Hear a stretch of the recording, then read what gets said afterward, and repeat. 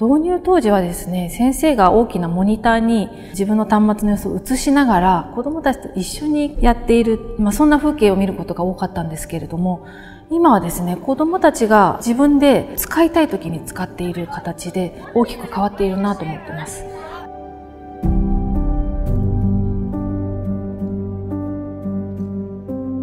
川崎市では11万8000台のChromebookを導入しました。先生から子どもたちの矢印だったところが、子どもたちをどうサポートしていくかっていうような、先生の役割が変わったなっていうような声を聞いてます。最初はすごくワクワクしてて、でもやっぱりこちらも触らせてあげたいけど、あまりなんて言うんだろう、自由にさせすぎても怖いなと思って、なかなか子どもたちが触れたいけど触れられない、使い道もそこまでわからないっていう状態だったんですけど、今はもう常に机の中にあって当たり前のもの、今のあの子たちにとってはChromebookがノート、自分にとっての記録する術。授業もう終わるよって言ったら、まだやりたい、もう終わっちゃうのみたいな。自分で進んでChromebook持って友達のところに声かけに行ったり、質問しに行ったり、逆に私が教えられる場面も結構増えてきてるので、成長かなとは思ってます。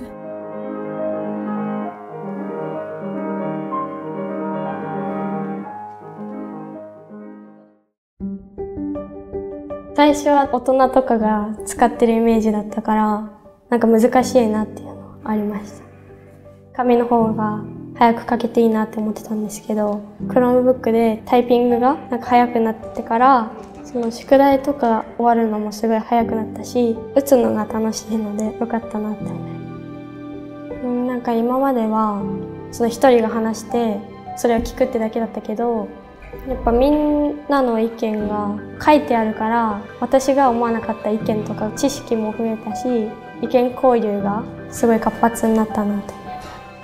変わったことはどんどんいろんな人と共有してることです。その人にしかそういう考えがなかったりっていうのもあるので、とにかくいろんな人と共有してより深まった状態で全部まとめを書く感じです。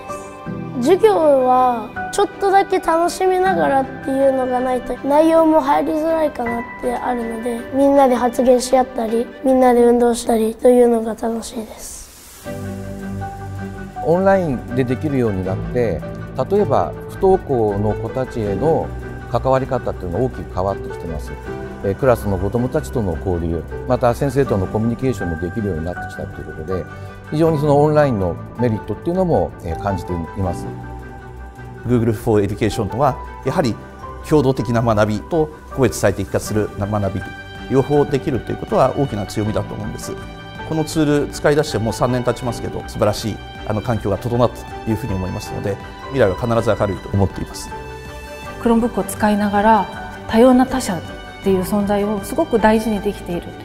これを社会に出てからも生かして、子どもたちには多様性を原動力として新たな価値を見出せるような人に育ってほしいなと思います。